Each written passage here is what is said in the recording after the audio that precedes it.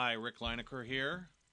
In this issue of JavaScript 101, where we take our third baby step, we are going to learn about rollover images.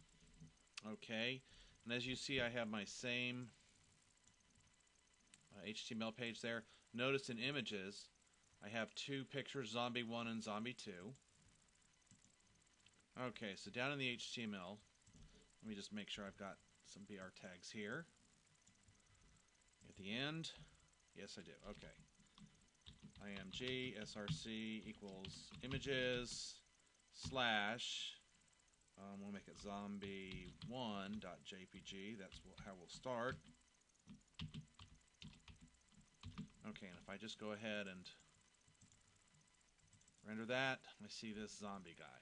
Okay, very nice. Now what we want to do is add a couple of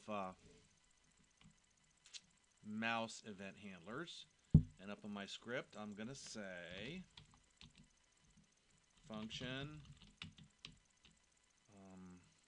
make me scary, and here we'll go ahead and give it the object since this will be really easy. This will be the easiest way.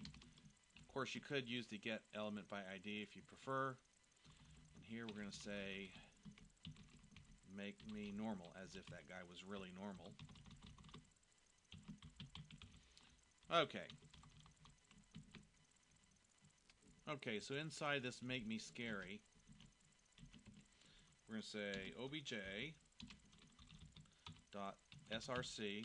remember that's the source of the images, the image, equals images, right, we're in the images folder, zombie2.jpg.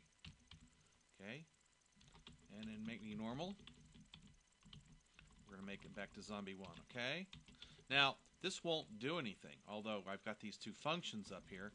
We've actually got to give our img tag the event handlers. On mouse over equals make me scary.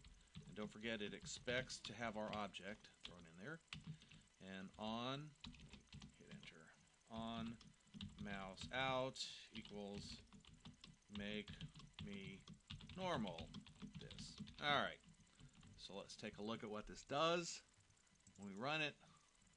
Okay, if I hover over this guy, he becomes very scary, and when I go out, he becomes normal, if that is indeed normal.